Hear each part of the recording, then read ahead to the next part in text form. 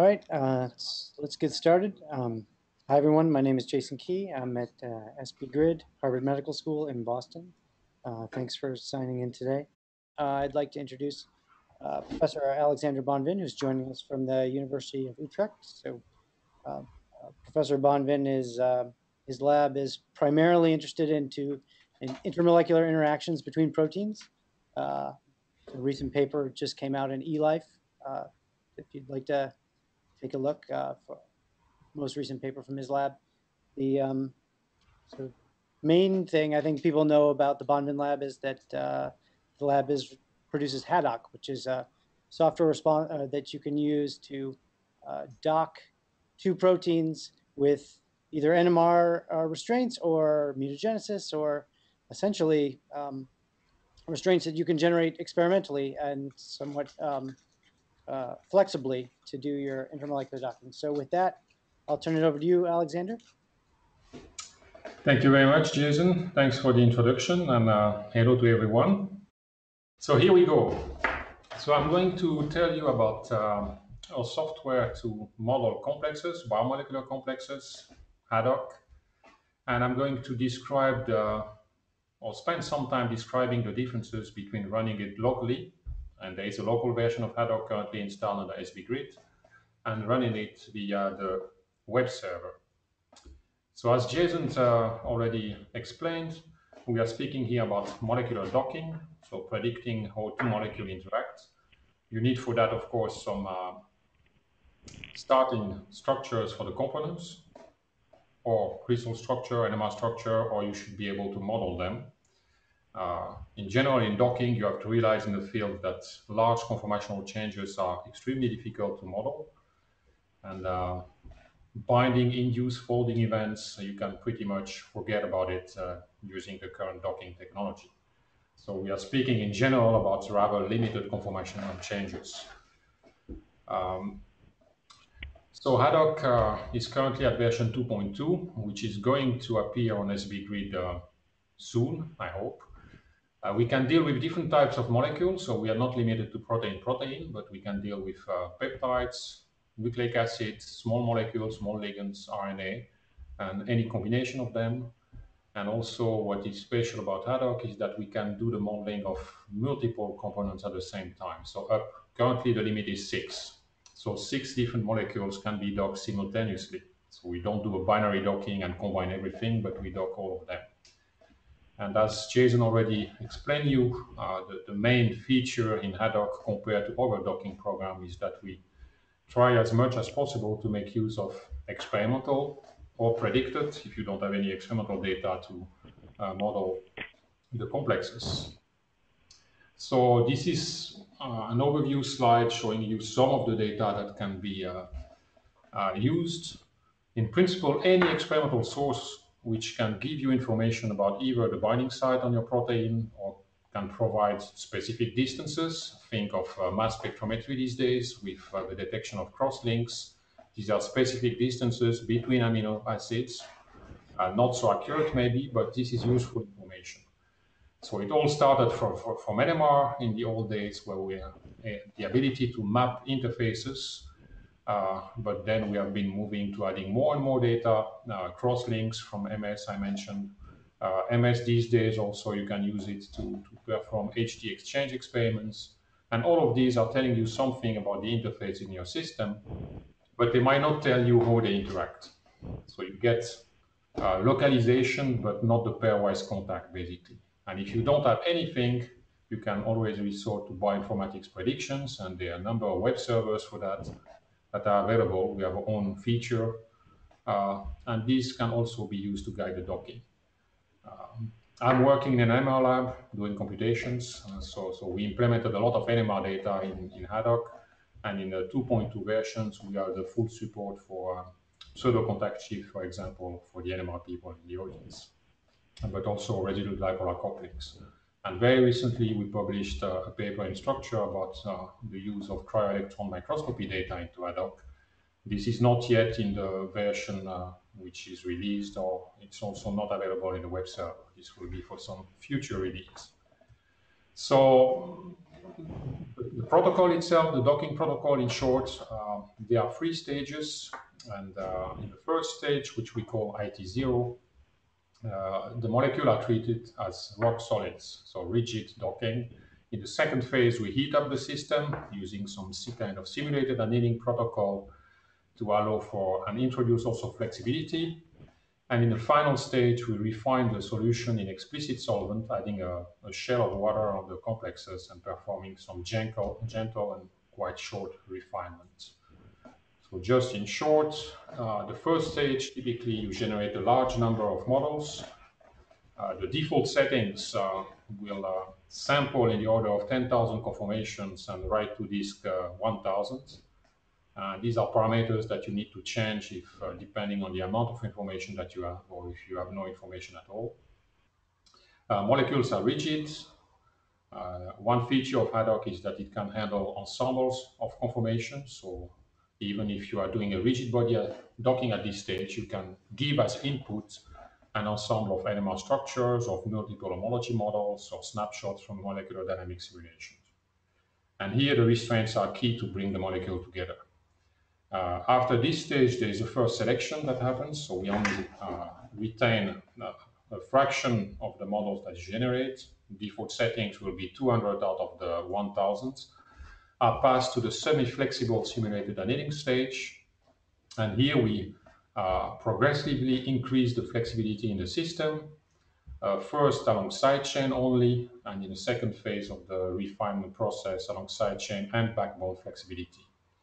And this is, by default, this is done automatically by analyzing the contacts that are made in a molecule at the start of this stage. So you don't have to predefine which regions becomes flexible, but only the interface becomes flexible. So the remaining of the molecules are kept rigid, which means that you cannot model allosteric conformational changes, for example, that would occur upon binding. What you can expect in terms of conformational changes is, say, for protein-protein modeling in the order of maximum 2 angstrom. It doesn't sound that much, but in the docking field, everything which will show conformational changes above 2.5 angstrom already falls into the category of challenging systems. So now we take typically all those models, solvate them in a water layer, and then perform the short molecular dynamic simulation. In this case, it's Cartesian dynamics. In the previous case, what we call IT1, the semi-flexible stage, we were using torsion angle dynamics. Haddock is using CNS for the structure calculations, which is related to Explore NIH. It's all coming out of CHARM. And this is, some of you might know CNS for both X-ray refinement, but also NMR structure calculations. So at the end of the protocol, we basically score all those models to rank them. And we have different scoring functions at the different stages. But basically, if you look at the final models, that will be the models, the water refinement or score is a very simple function, which takes the van der Waals energy, Lennard-Jones potential, 20% of the electrostatic energy, an empirical dissolvation term, which accounts for example, the burial of hydrophobic surfaces. So it's a bonus to bury hydrophobic surfaces. You will pay a penalty if you bury charges. So the function is very simple, but it works fine in our hands for a variety of systems. So both protein, nucleic acid, protein, which is why we keep the number rather round and simple. We could probably optimize it to the second or third of 10 decimal, but it will not have much meaning in terms of precision anyway. So I listed here a number of relevant papers. Some of these were already listed on the website. So the original paper where the approach was first described dates from 2003 in JAX. And then a very useful paper if you're going to use the web server in particular is the Nature Protocol paper from 2010.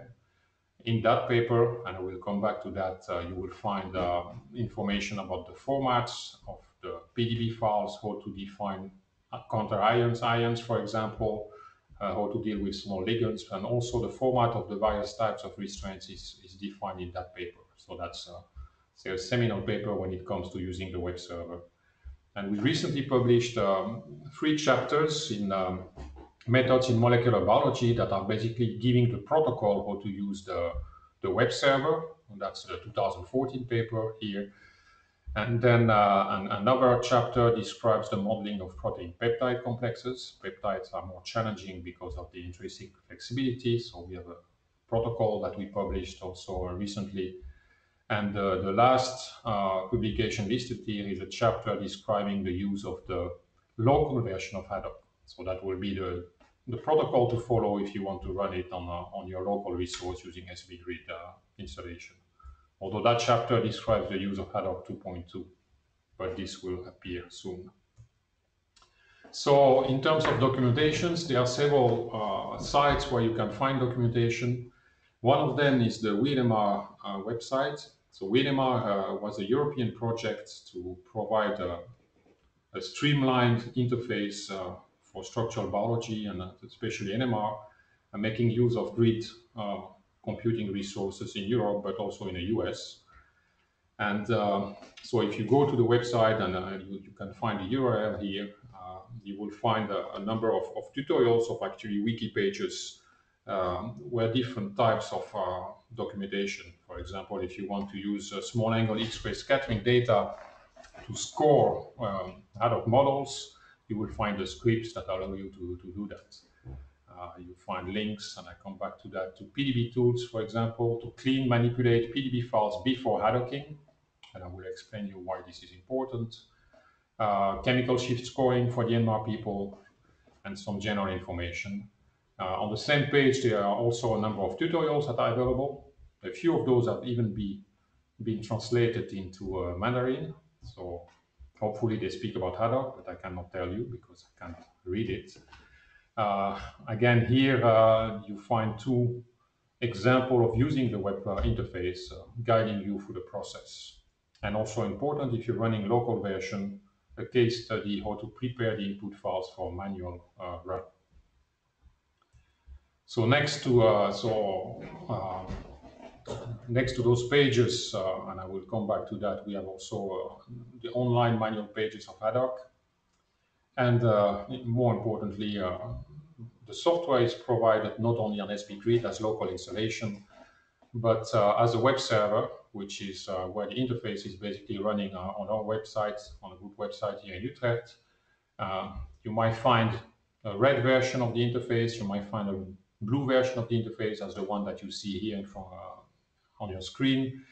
This one is sending the jobs to say worldwide grid of computing resources. So we are currently supported on more than 40 sites, one of them being the Fermilab in the US. So there are a number of Haddock jobs running on the US grid resource for collaboration with the Open Science Grid and SB Grid actually. What you also see here on the web server is that we have different interfaces that are corresponding to increasing levels of complexity. So there is a very simple interface where you only need to define a few residues that define the interaction region, and the docking can proceed. And then you have the more expert interface where you can upload your custom distance restraints files, and the Guru interface, which allows you to manipulate probably more than 500 parameters that define the docking protocols and settings. You also find the multi-body interface here, and this is the one that you want to use if you have more than 2 molecules to dock. Note that this is also the interface that you can use if you want to deal with large conformational changes within one protein. You can think of cutting your problem into pieces, cutting your protein into pieces, and docking the pieces together onto the target. And that can be done with this multi-body interface. And we have a paper in Structure about this, describing this way of doing things. The refinement interface is a very simple interface which actually only performs the water refinement stage of Haddock. So if you have generated, for example, a complex by simple superimposition and you just want to refine the interface, you can use that that server. It does not change the orientation of the molecule, it just takes them as is and perform the refinement. So it's a way of removing clashes, for example, within an interface. And the last server that you see, that's called file upload. When you are using the web server, Once your data have been validated, you are returned a parameter file that contains all the data for the docking. So you can edit that file, change one parameter, like increasing the number of models that you want to generate, and resubmit that file directly into the upload interface. So you don't have to edit again all the forms for all the different fine-tunings parameters that you have changed. So what is happening behind the scene? The server will take the PDB files and the restraints files, different flavors of them, and perform the validation. So this part will be generated to the web server. It allows you to define all the parameters, and once this has all been done, the run is queued on a local system here, and then starts the Haddock process. And what you see here basically is what will also happen if you run it locally. So the first step is to generate topologies, parameters for your molecule, combine them, and then start the docking, performing the 3 stages that I just described below. The runs will run on your local resource depending on how you set up things, or might run on the grid if you are using the web server. There is a post-processing analysis which is done at 2 stages. This is done locally on also resources, and the results are returned to you. So if I now compare the server version of Haddock and the local run, there are a number of things that the server will do for you automatically that you will have to do manually if you were to run it locally. So toward the end of the presentation, I will show you a number of steps, what you should do and worry about if you run it locally. But here are the things that the server does for you when you upload files. So PDB file validation, it's going to check if the file has a proper PDB format. It's going to check for duplication of residues. We cannot deal with multiple chains with the same residue numbering within one file. So if you want to dock a molecule onto a dimeric complex, a homodimer, you will have to renumber the second chain of the homodimer to avoid duplication in numbering. So if the server detects a duplication in numbering, it's going to return an error, and you will have to correct it. It's going to check also if ions in your structure are properly defined, meaning that you have to define in the name and the residue name of the ion the charge state. So the residue name for a calcium ion will be in the PDB file Ca2, meaning that it's a charge +2 calcium ions, and the atom name in the PDB file will be then written as Ca+2. This is described in box 3 of our Nature Protocol 2010 paper. What you will also find, especially if you have a high resolution crystal structure, you might have multiple occupancies of side chains, meaning that you see different conformations. And here, if this is the case, the server will complain about it and return you an error message, and then you will have to think about what you want to do with these multiple occupancies. So it's not going to solve the problem for you, but you have to think what to do. You could split the file into multiple files. What the server does also is to run mole probity. So we're using the reduce software from mole probity, which is correcting small issues in your PDB input structures for proteins. For example, checking the side chain of asparagines or glutamine, swapping them if required. And we also use mole probity to automatically define the protonation state of histidine residues. So for docking purposes, you have to worry if you have a charged histidine or not. And if it's not charged, you should worry where to put the charge, where to put the proton. So the server does that automatically for you, but you can also override that mode and define manually what you want to do. Further, what the server does at the easy and the more advanced level, you can simply define a list of amino acids on the surface that correspond to the binding site or that have been mapped by some experimental methods. And the server will automatically define surface neighbors of those residues. So we call active residues the residues that have been identified as being part of the interaction. But since experimentally you never detect fully the interface, it's important to have a good coverage. So we define what we call passive residues, and these are the surface neighbors. So if you run on the local version, you will have to do this manually, select which are the surface neighbors. If you run on the server, it can be done automatically. Some structures might have gaps, meaning or can be homodimeric structures. In that case, when you run the high temperature simulated annealing, the refinement stage of Haddock, the separated parts of the structure could drift apart, meaning that you induce conformational changes that are unrealistic. So the server would detect that and automatically define a few distance restraints between backbone atom to keep the structure together. Again, if you run locally, this is something you should worry about and define. On the restraint side, the server will also validate the format, so it's check the syntax, meaning if you are defining a distance restraint, it should have two selections, each between brackets, and three numbers, that's the CNS format. But what it will not do for you is check if the selection actually exists in your PDB. So if you define atoms that are not following the nomenclature which is in a PDB, the restraints will be accepted, but they will not be effective. Again, for the format of the restraints, I refer you to the Nature Protocol paper, box 4. If you have small ligands or cofactors in your input models, structures, the server will also automatically generate topologies and parameters using the ProDark web server. Actually, we run a local version of ProDark for that.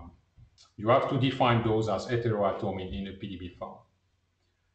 It's also recommended for running locally or on the server to also clean the PDBs. When you download PDBs from the database, they might be small molecules that have been co-crystallized that are coming out of the buffer, which have nothing to do with your biological system. So it's always better to check your PDB, remove anything which is irrelevant for the modeling process. And finally, the server will do a post-analysis of your docking results, performing cluster analysis. So we cluster models that resemble each other, and we calculate average statistics on each cluster and rank the clusters. And it also presents you a graphical output of the results. So you see here one such example. These are bits taken from an output file where you see for each cluster you will get the score and the statistics, and you can also visualize how are the scores versus, for example, this is the interface ligand RMSD. So now if you want to run locally, you will have to do a number of things by yourself. So I also mentioned it's important to prepare your PDBs, so remove double occupancies. We have actually a small Python script to do that. We have quite a number of useful Python scripts to renumber PDBs, extract part of it, change the change. So I think everyone is writing again those scripts, but so if you follow this GitHub, this is our Haddocking repository on GitHub, you can download freely those PDB tools, and they are useful to manipulate PDBs. Renumber them, for example, to avoid duplication, or if you have two chains with the same numbering, this will also apply to DNA molecule, for example. You will have to renumber the strands so that there is no overlap in numbering. While the server accepts an ensemble of structure in terms of PDB format, so a single file that contains multiple conformations, when you run locally, you need to split those files into single files and create a listing of them. And you will have to also manually define the protonation state of histidines, and this is defined in a parameter file. So you will have to prepare your restraint file also. So even if you only have a list of amino acids, you will have to create the CNS format restraint file, defining manually the surface neighbors. The files themselves can be also generated online. So we have an interface on the web server called GenTable that allows you to generate those restraints files for up to 6 molecules and any combinations of restraints. You need to generate a file which is called new.html, and this basically contains information about your input PDBs, input restraints, number of molecules. And that's the first file that you need to create before calling Haddock. If you are dealing with small molecules in your system, you will have to provide parameters and topologies in order for things to run. I told you the server, we use ProDark's parameters, but there are other ways of generating topologies and parameters that are compatible with Haddock. You will need to generate them in a format which is compatible with CNS. And you will need to edit the run parameter files to change any settings that you require. And this can be done simply using your favorite editor, which can be VI, or you can do it online where you will edit forms using the link which is provided here below. CNS Solve is also offering an interface to edit parameter files for CNS, and that should also recognize this type of parameters. So in summary, for a local run, you need to prepare your new.html file manually or online. You will call Haddock once in the directory where new.html is present, and this will generate a complete directory with protocols, tools, the structure directories where the models will come. The next step will be to go into that directory and edit the parameter files that defines all the parameters for the docking. This file contains, for example, the histidine protonation state. If you have small ligands, you will need to copy those parameter files into what we call the topar directory, which contains the topology files, and then start again Haddock in that directory. So setting up a run means calling twice Haddock. And for the post-processing, you will have to do the clustering and the analysis of the cluster yourself. And the entire process is explained online. So I will just show you a few websites so that you can see where things are, and then I will take questions. So online on our group webpage, bonvinlab.org, if you click on software, you will find here the links to Haddock. You will also find the links to a number of other software. You find here this PDB tool software, which I commented about. Very useful to manipulate PDB files. And here you have the link to the Haddock software, to the web server, and to the grid-enabled web server. So let's first have a look at the Haddock software. So some general information, and here you will find, let's go to the manual. So this is the online manual for using the software. It's here. And here you will find information about input file and restraints, preparing PDB files, different parameters, what they mean, how to change them, analysis. It's going to explain you what is being run by Haddock in terms of analysis and how to perform analysis manually. For example, here, manual analysis. You find here under analysis how to do structure statistics, clustering, cluster analysis, or rerunning the analysis for a specific cluster. So refer to this online manual for this kind of information. I mentioned you can edit and create a number of files online as well. So if I go to the start pages, so let's close this one. So you can see here, generate air restraint file. This is this chain table interface where you can define a list of amino acids for each molecule. Click on generate airs and then save the simple text file which is coming out of it to give to Haddock. This one will be for multi-body docking.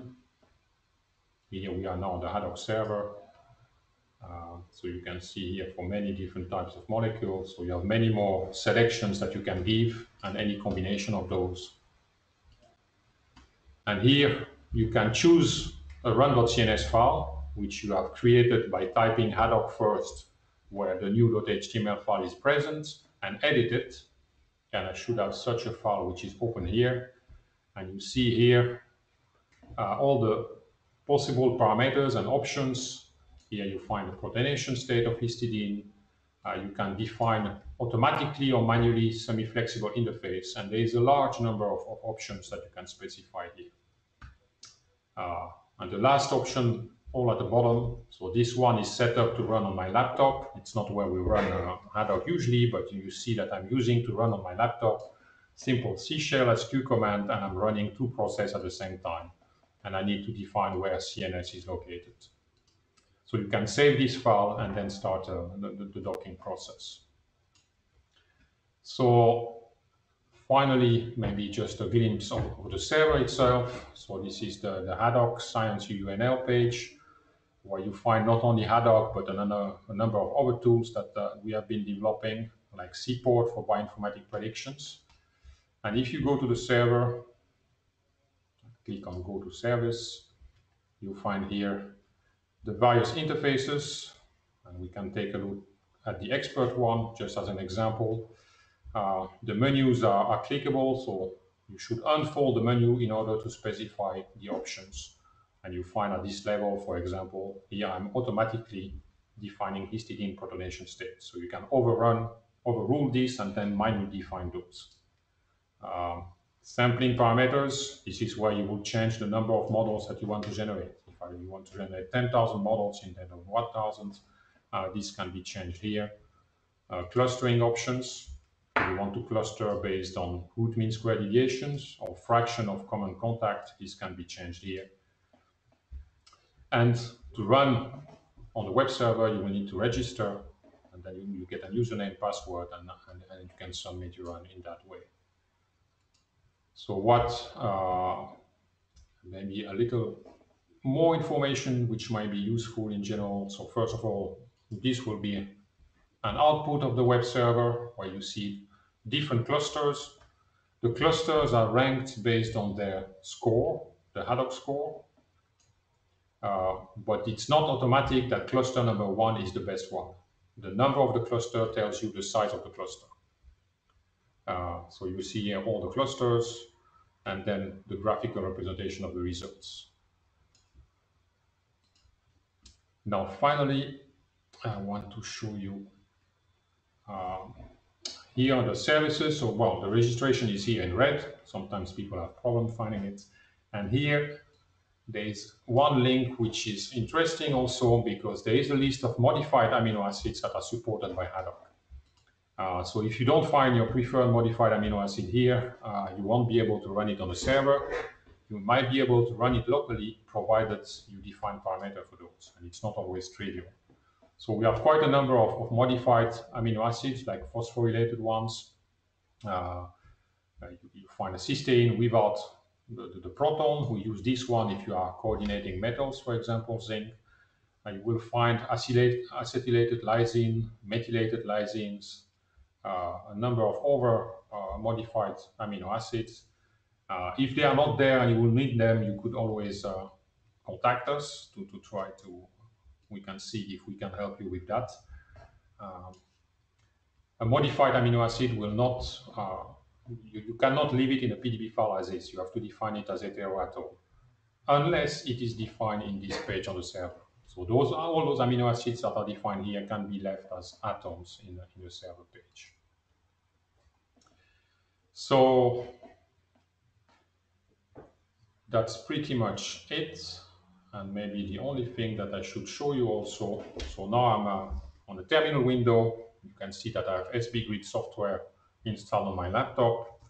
I'm going to Haddock 2.2, which is not part of SBGrid, and just showing you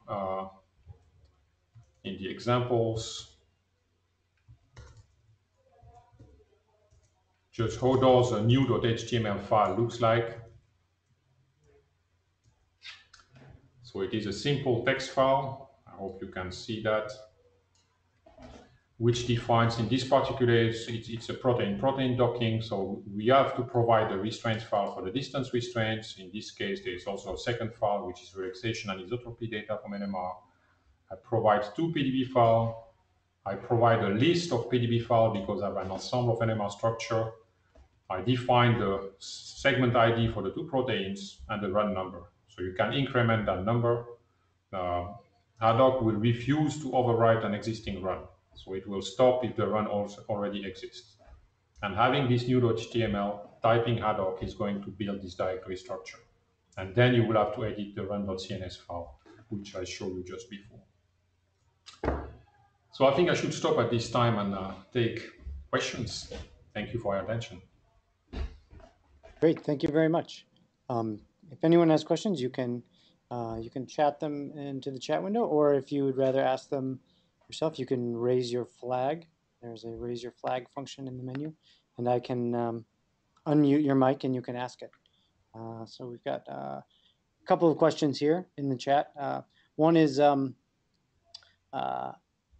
what is the interest to run Haddock in sort of a local environment? That's sort of question one.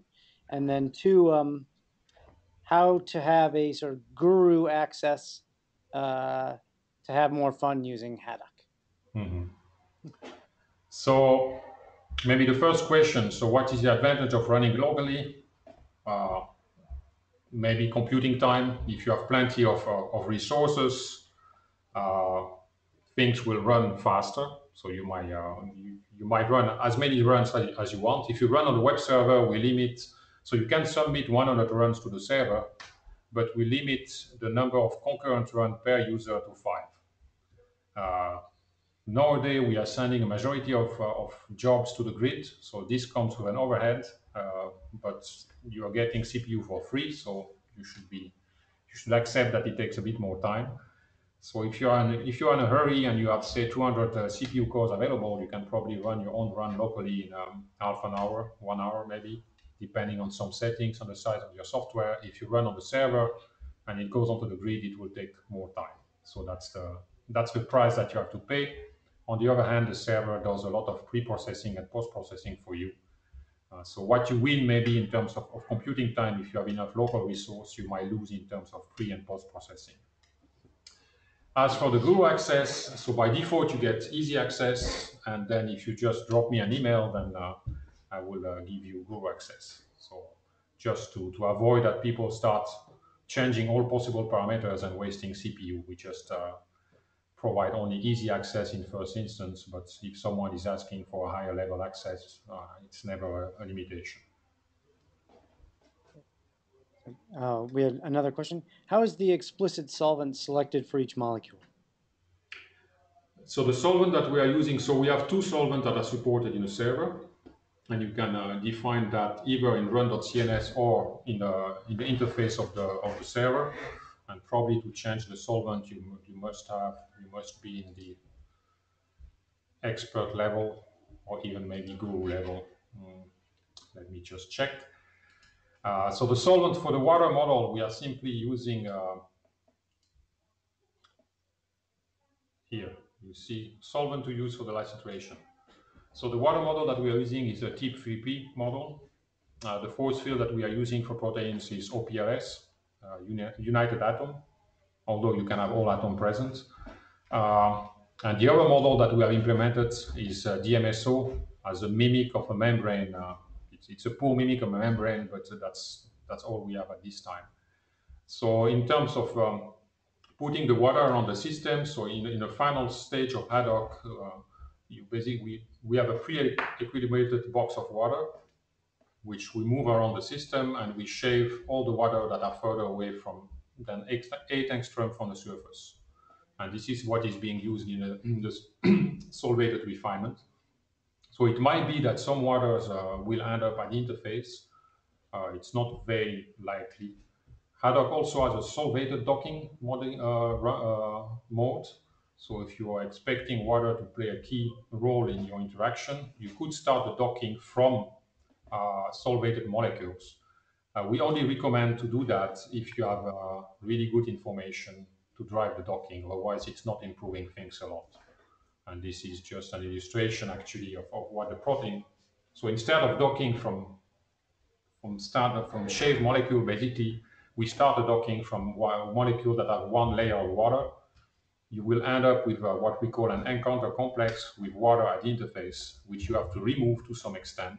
And this is done in a Monte Carlo process where we compare basically the water with the probabilities of finding a specific water between two types of amino acids or between amino acids and DNA. And then at this stage, you might remove all water if it's not required, or you can keep a few, and then the water are taken through the protocol. If you have a few key water molecules in your system that you want to include, you can give them in principle from the start, and they will be kept, provided you name them properly. So we had a question. Can you comment on protein DNA complexes? And in particular, can you comment on counterions and can they be added? Okay, so protein DNA complexes. So we have a protocol that works for protein DNA complexes, and which is also applicable to protein RNA. So one problem with protein DNA complexes is the flexibility of the DNA, and you can basically not predict a priori what's going to happen. So we also have published a number of papers for that, where our standard protocol for protein DNA will be to perform a first docking run with quite some flexibility in the DNA, analyze the solutions that are coming out of that run, and generate an ensemble of pre-bent DNA molecule. And that you can do. We have a web server called, well, not this one, called 3D Dart, which you can use to generate pre-bent DNA conformation in any form you want. So you see here the title is written in bent DNA molecule. So you could generate such a conformation and then give that as starting point. Now about counter-ions, a major part of the protocol runs in vacuum. So we don't add counter-ions to the system. Our DNA parameters actually have reduced charges on the phosphate. So the force field that we use, we only have a charge of minus 0.5 on the backbone phosphate to avoid too strong attraction or repulsion. So in the water refinement stage, it's only water which is added and not DNA. You have to realize that the protocol is extremely short. If you are thinking of molecular dynamic simulations, we are speaking of a few tenths of picoseconds. This is the type of refinement. So nothing serious is going to happen. So if you want to run equilibrium simulations, there you need to add properly counter-ions, but they are not included in our protocol. So, in a related question, is it recommended to always minimize peptide conformations before docking, similar to an MD simulation? So for peptides, so the protocol that we devised for peptides is basically you can run molecular dynamic simulations of peptides. It doesn't mean that the conformations that you are sampling there have anything to do with the bond conformation of the peptide. But it's an approach, and you can take snapshots. If you run MD, I think you should minimize, because if you're sampling, say, at 300 Kelvin in molecular dynamics, there is kinetic energy in your system. And you want to start your modeling from an energy minimized structure. There are sometimes runs that are exploding into Haddock because people use the bad homology model, and there might be clashes inside the protein itself, so not the interaction. So this you will not see problems at the rigid body stage because we are only calculating intermolecular energies. But once you put flexibility in the system, you have these huge clashes inside the structure that makes that the simulation is unstable and the system crashes, basically. So yes. Can you define which residues are more likely to be interacting pairs within a list of active site residues? Not really. So we have, so there's two things, there are a number of things that you can do for that. First of all, we have two types of restraints that you can upload restraints in two different ways. Expert level, for example, you can define restraints here just by specifying a list of amino acids. If you do that, the restraints that will be generated here, a fraction of those will be automatically discarded at random for each docking trial that you do. And this is defined in this distance refine menu here. You see that by default, we delete 50% of the restraints that you input, meaning that if you have false positive from time to time, they will be gone. But this will also mean that your good restraints from time to time will be gone. Now, if you have restraints that you really trust and you want them to be there all the time, you could generate manually a restraint file and upload it in what we call the unambiguous category. It doesn't mean that a restraint has to be unambiguous. You can put anything in there. But anything that you put in there will be used for the docking process. And if you want to give more weight to one specific distance, the way to do that will be to duplicate or put several entries of the same distance restraints in the restraint file. Because this will mean effectively that you add up the energy of each restraint multiple times. But you cannot fine-tune more than that. We had a question about how many molecules is it possible to use? Is there a limit? It's possible to do more than 3, for example, DNA and more than 1 protein? So the current implementation is 6. You have to realize that it's the complexity increases very much when you increase the number of molecules. So I think modeling larger assemblies only makes sense if you have some good information to drive your docking. And ideally, you should also be able to define, to know which molecule interact with which in your ensemble of X molecules. We are currently working on a version where we lift this limit of 6, but it's not yet out there. So yeah, And you can mix molecule types completely, yes. all right, great.